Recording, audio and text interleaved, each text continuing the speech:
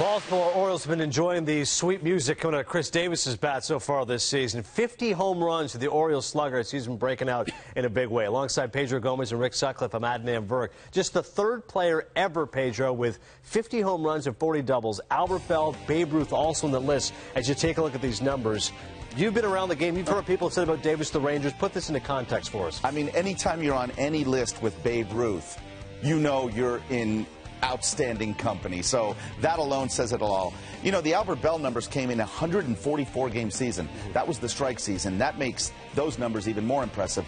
But the thing about Chris Davis is I don't know that the Orioles necessarily knew exactly what they were getting. I mean, John Daniels, the Rangers GM, said, boy, did we blow that one when talking about the trade from 2 years ago from the Rangers to the Orioles. But nobody knew that Chris Davis was going to become this type of player. I think the Orioles knew exactly what they were getting when they hired Buck Showalter.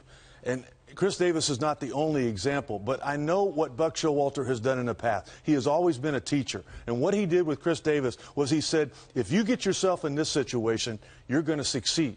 But if you let the pitcher get you into this situation, you're going to continue to fail. So all he does right now, he has created his zone, and now he knows his zone. So anytime a pitcher comes into that zone, he's ready to do some damage. If he's in another zone where he's not able to produce like he can when he's swinging at the pitches he's supposed to, he stays away from those pitches for the most part. That, to me, is the reason it's all come together, the teaching, again, of Buck Showalter. Every hit indispensable right now for that Baltimore Orioles team, still very much an AL wildcard race.